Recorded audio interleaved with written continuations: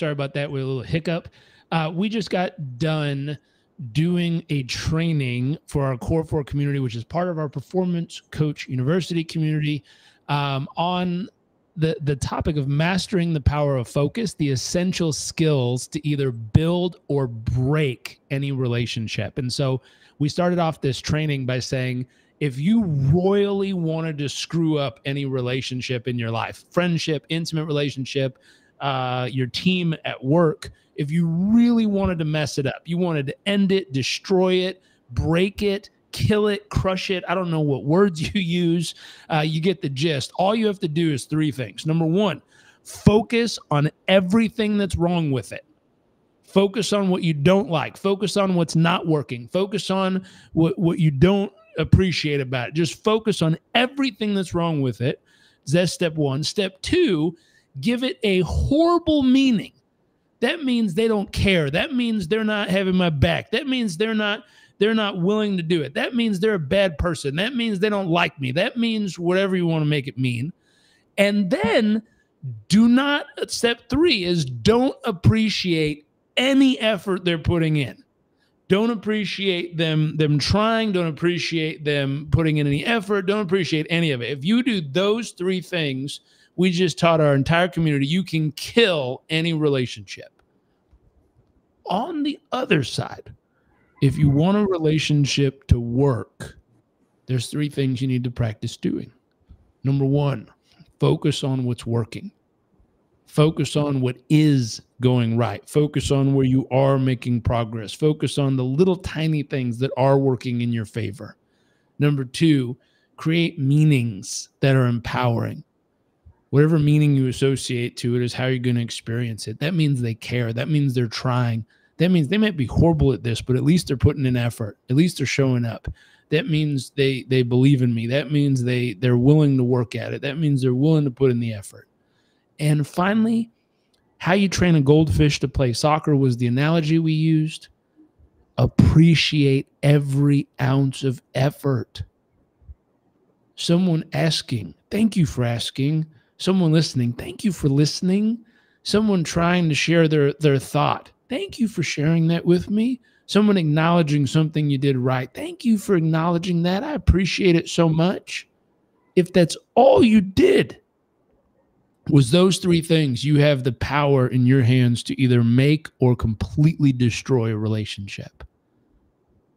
Love, what are your thoughts on this? I think that you nailed it. I think it's sometimes it's really easy to focus on the things that are missing when your needs aren't fully met. And rather than put that on someone else, maybe it's up to us to fulfill our needs and then try to get to a place where we are more appreciative and focused on the positive instead of what's lacking or what's missing. And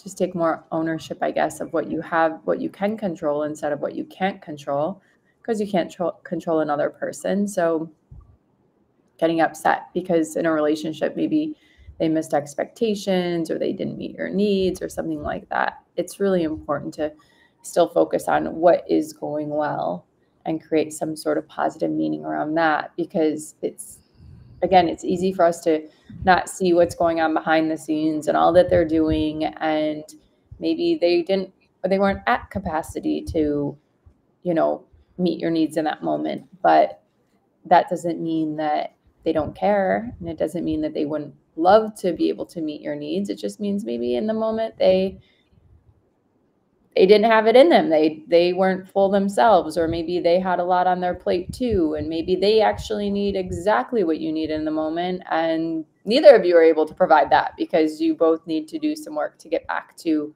full or to whole or to feeling fulfilled yourself or filled and fueled yourself. So those are some thoughts. One of our coaches in our community called this step radical self-awareness. Becoming radically aware of what it is you're choosing to focus on, becoming radically self-aware, taking extreme ownership of the meaning you're choosing to give it, and taking extreme ownership and becoming radically self-aware of How much appreciation are you sharing with the person who's putting in any ounce of effort? And it's that thought, when you can become radically self-aware and have extreme ownership over these 3 steps, that's where you can move it in the right direction. I threw a quote up here. I grew up hearing this. What's wrong is always available, and so is what's right. At any moment in your life, you can look around in your life and you can find things that are wrong, things that aren't working, things that aren't right, things that piss you off, things that are upsetting you, the place where the people missed the mark, they didn't get it done on time, they didn't do it, you've been waiting or asking forever. You can find this always. Always. This is always available in your life. And so is what's right. So is where they put in the effort, when they showed up a little early, when they tried extra hard, when they did their best, when they participated, when they listened, when they cared, when they tried. So both are always available. The question is, where have you trained your brain to focus? And not at your best. Great point, love. It's not when you worked out and you had this incredible workout and ice bath and sauna and you're healthy and you had lots of sleep and oh my God, life is blissful and incredible and amazing and like, oh yeah, of course I can focus on the positive. No. Where do you focus when you're getting your ass kicked? Where do you focus when you're overly stressed out, when you're tired, exhausted, when you're worn down, when you haven't slept well, when you haven't eaten, when you're totally burnt out? That's where the area of growth is. When life has royally kicked your ass, you went bankrupt, you're on the verge of divorce, things are falling apart. Can you train your brain to focus on what's right with your life? There's a story I grew up hearing from my dad. He said there was this guy, big business tycoon. He had achieved so much. He had accomplished so much. Everything was so great in this person's life. And then all of a sudden, it collapsed. And he went down to the beach. And he lost everything. And he was just sitting there staring out into the ocean, wondering what he's going to do with his life. And this homeless guy came walking down the beach and leaned over and said, "Sonny, your ship ain't coming." And he goes, "Excuse me, old man, what'd you say?" And he said, "Your ship ain't coming. There's nothing out there. What are you looking for?" And he says, "I've lost everything in my life." He said he lost his relationship. He lost all his money. He lost his company. He lost everything he had. Everything he has is gone. He said he had nothing. And the little old guy kind of leaned over and he said, "Well, can you still see me?" And he's like, "Yeah, I can see you there, old man." He said, "Can you hear me?" He said, "Yeah, I can hear you." He said, "Take your hand like this. Hold it up nice and high. Put it on your chest. Is it still beating?" He goes, "Yeah." He goes, "Great. You know how many millions of people lose that every day? Who can't see anymore, who can't hear anymore, whose heart just stops and that's their last day of life." He goes, "You have some of the most critical elements to having the most wildly successful life, but you're so focused on what you're missing that you're missing the opportunity to be grateful for what you have." He goes, "Yeah, that sounds like it sucks." And he walked away. And the guy just sat there confused. He said, "It's amazing. You have everything people dream about, pray about. There's people on their knees praying for another breath in their lungs. There's people on their knees praying that they could see, wishing they could hear, going through surgery after surgery after surgery for the opportunity to be able to possibly see their child's face for the first time in their entire life." And then there's some people sitting around complaining of how it's just not how they want it to be. Comes down to focus. What are you choosing to focus on? We did an exercise that I'm really a fan of. I do this often at events. I always tease people. I was like, selfie mode, at least it has one purpose. All we did is I said, put your phone in selfie mode, put some music on, stare. They say the windows are the soul. What are the eyes are the windows to the soul. Look deep into your own eyes. And can you, for 5 minutes, just acknowledge, appreciate, and love the human being you're seeing? So many people, I've watched people look themselves in the mirror and pick their own face apart. Oh my gosh, there's a blemish. Oh my gosh, there's a wrinkle. Oh my gosh, there's a scar. Oh my gosh, what's that? Can you look that person in the eyes and just fill them with love and appreciation for 3 minutes? You got 24 hours. Can you take 3 minutes and pour into that human being? If you did that every day, I guarantee you'd change your life.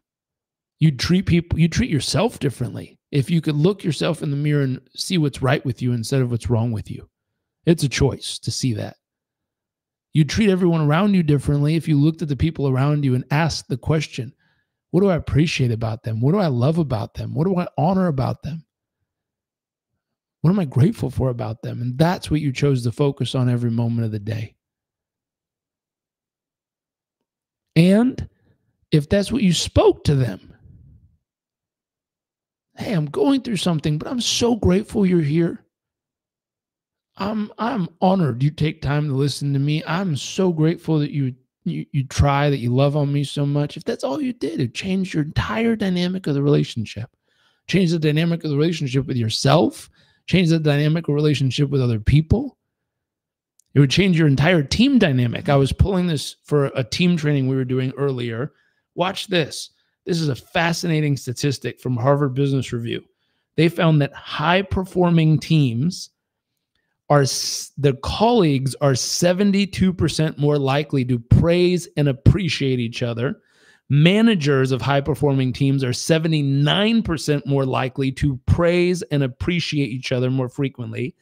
And they themselves, if they're a member of a high-performing team, they're 44% more likely to praise and appreciate each other's time, effort, focus, and energy.